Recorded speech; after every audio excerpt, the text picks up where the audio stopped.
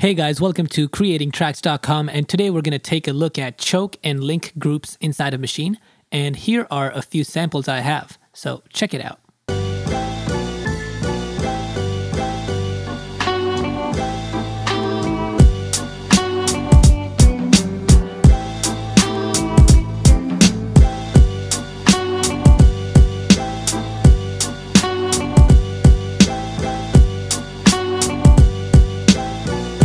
And this sample is from a song called Sitting in the Park. It's by Billy Stewart. Pretty cool song.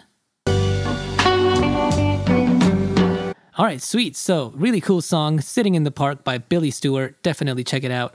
And what we're going to discuss is choke groups. So I have these 4 samples here. And what choke groups are is basically if I play one sample right now, and if I play the second sample over here, it's going to cut the audio of the first sample.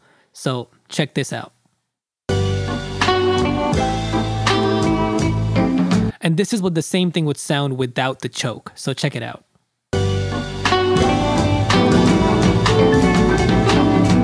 So that sounds like a big mess, and that's what's going to happen if you import your samples in a group and then you place them around and you play them. They're all going to play on top of each other. So the first thing you want to do is make sure you're in your sound tab and then navigate to your voice settings and then change your voice to legato or 1. And that way, every time you play the note, it won't keep playing on top of each other. And then hit pad mode.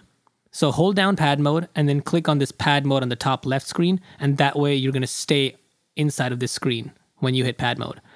And now you have these groups and modes for your choke and your link over here. And what choke means is, so basically when I hit the second pad, I wanted to cut the first pad. So for that, we're going to put them into choke groups. So let's change the group. You can see we have 8 groups over here. So let's change this knob until you see 1. So we're going to change it to 1. And now if I play something, it still doesn't do anything, is because the second pad is also supposed to be on group 1. So let's select this other pad and then change the group to 1 again on the choke. And now if you play both of them,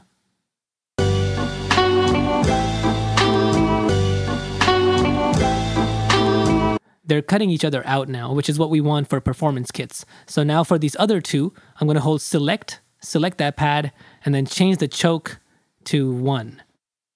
And you also want to do the same thing to this last pad. So change it to 1, and now all of these are in the same choke group. All right, now if I select one of these, and then let's change the mode from master to slave. What's going to happen is the slave will cut the master when I play it, but the master won't cut the slave when it's played.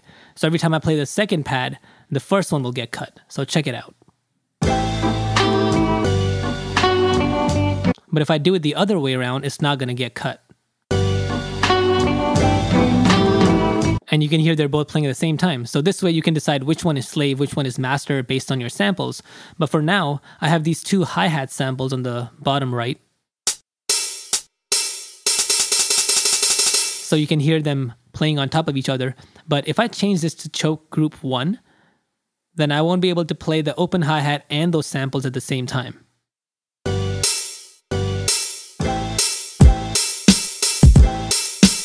Because they keep cutting each other out. So what I'm going to do is I'm going to change the hi-hats to group 2. So both of them to group 2. All right.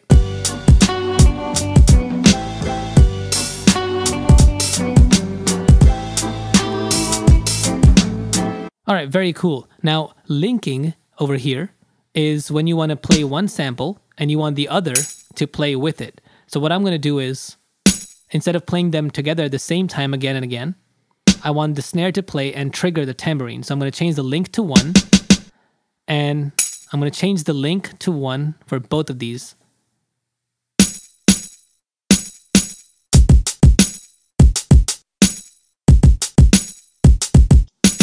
So they're both linked to each other now, which is cool, but I only want this link to be one way. So I'm going to select the tambourine and then change the mode from master to slave.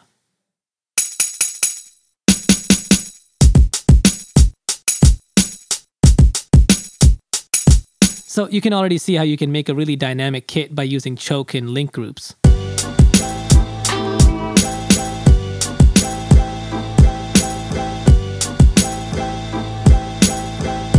Alright guys, if you enjoyed this video, please make sure to give it a thumbs up, share it, subscribe to our channel for a lot more, and we will see you next time.